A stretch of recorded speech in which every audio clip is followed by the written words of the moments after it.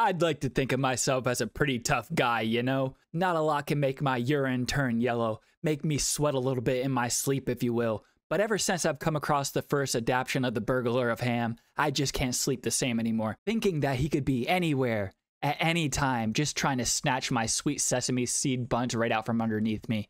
And right between these buns are pickles, crisp shredded lettuce, finely chopped onions, and a slice of American cheese, containing no artificial flavors or added colors from any artificial sources. What I'm describing to you now in immense detail, can you picture it? Is a Big Mac. Why, you may ask? I really don't have any clue. I've kind of lost self-focus. What was I talking about again? Well, anyways, just 4 short years after the secret Big Mac sauce would grace the world's tongue in 1967, well, 1968 if you really want to be specific, a McMenace would be released from prison. A McPrison, if you will, or maybe even McHell, because this dude right here is absolutely terrifying. You're staring at the very first Hamburglar, or rather he's staring at you, right into your soul. He's touching it. He's touching you. He knows what kind of buns you're hiding and he wants them. Or at least these have been my thoughts after seeing the happy-go-lucky bozo Ronald McDonald's arch enemy in his first form. And not that Ronald's first form was without flaws either though. I mean,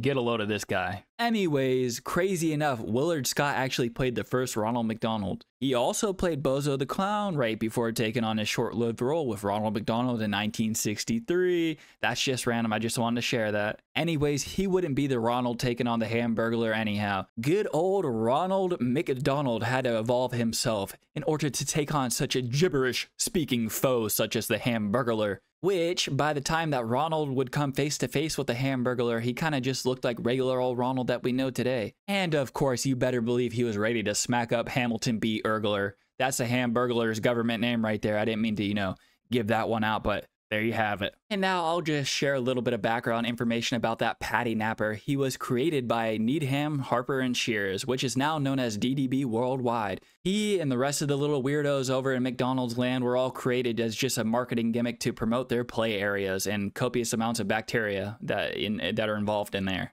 It really is quite simple, isn't it? The McDonald's dream is not going to sell itself. They need some sort of marketing weirdos. And let me tell you what, these were the weirdest weirdos that you could have thought of in the first place. But, you know, they worked, didn't they? Now, we got to get back to the weirdest weirdo of all, Mr. Hamburglar himself. He was also known as the lone jogger for some reason and loved to always flash what was ever under his cape. Quite a creeper. He went from a gray-haired, creepy old dude in 1971 to the ginger dweeb that we all know today in 1986. And there were also 2 different iterations in between, being this one in 1973, still a creepy big-nosed weirdo, and then in 1975, decreepifying him just a tad. Now he's back in 2024, which hasn't changed much from 1986. So, you know, what's really the point of this video anyhow? I mean, I guess to get this version of the Burger Felon to stop haunting my sleep. And the only way to do that was to make a rant about him. I offer nothing insightful in return. I just don't know how after 53 years this menace is still on the loose. The Patty Patrol Force has to get their shit together. I mean, come on, seriously. Really, this video has no importance. I mean, but if anybody from McDonald's corporate is listening, I mean, bring back Mac tonight, please. I think you know what we all want. We want late night McDonald's trips and to look up at the skies with old Mac in our hearts.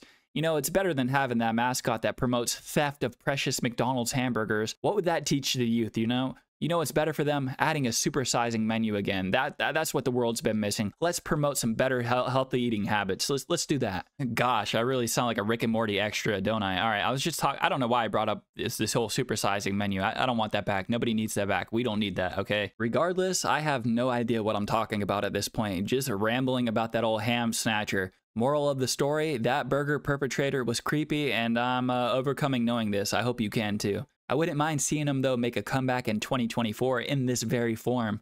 You know, like a 2024 meets 1971 situation. Maybe add the 1973 one, and along with the 1975, like a McMultiverse or something. You know what I'm saying? That'd be kind of cool. I say we give it a shot. Hey, McDonald's, have your people call my people. I know a guy who could portray him just perfectly and kill it. You know, let's get to work on it. I'll get to work for now, though. Bye-bye.